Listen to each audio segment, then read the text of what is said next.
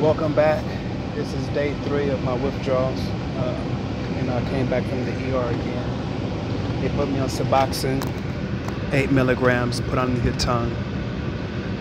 15 minutes after taking it, all the withdrawal symptoms were gone. And it was like I never had withdrawal symptoms for my first time taking the pain medicine. What I did notice is you will have problems sleeping.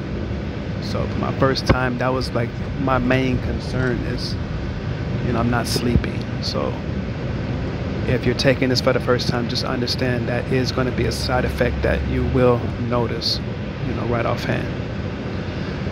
Other than that, like I said, no withdrawal symptoms. I'm with someone who, is now guide me towards recovery and not just pain management, looking to just prescribe me another dose of pain medication.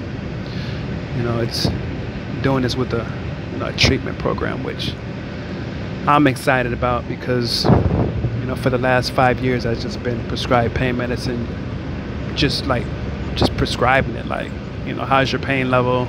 Okay, see you next month. And I'm sure you guys already know how that is. So I just wish you guys the best, and I'll keep you updated. Thank you. God bless.